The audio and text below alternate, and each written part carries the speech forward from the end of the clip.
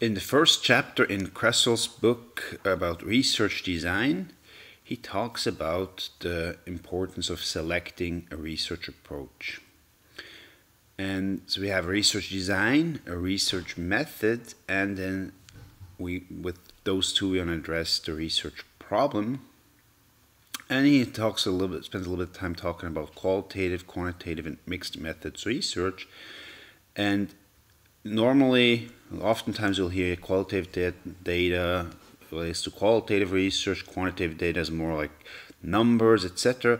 But really, one fundamental thing is that quantitative research is testing theories that supposedly are objective, whereas qualitative research a lot of times is trying to explore and understand a phenomenon better. So we might not have theories that we want to test, we might just be developing that. And you can see how the combination of qualitative and quantitative, so-called mixed method, is oftentimes very appropriate to actually represent the complexity of a phenomenon.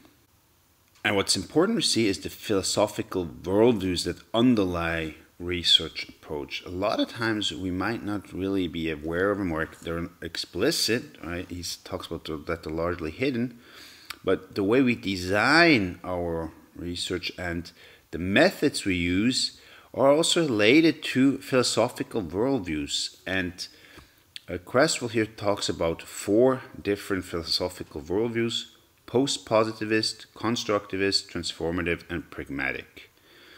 So let's look at those for a second. All right. So post-positivism is a lot of times something that quantitative researchers hold, right?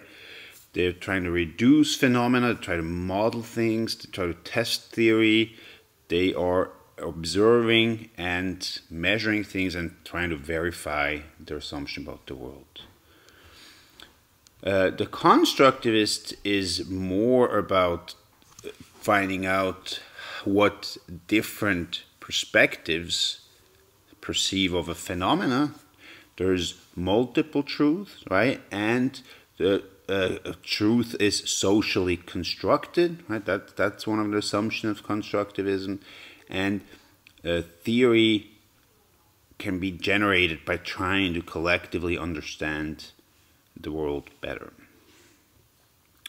Then a transformative worldview is more political, or more aware of deficiencies in the way that we do research, the way that we approach research, and is oriented towards change, right? Increasing justice, giving voice to people that haven't been heard, and be fully aware of how our research might be discriminating other people.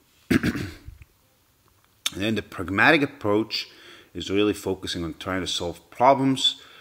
Pluralistic, we use what we can, and it's real-world practice oriented.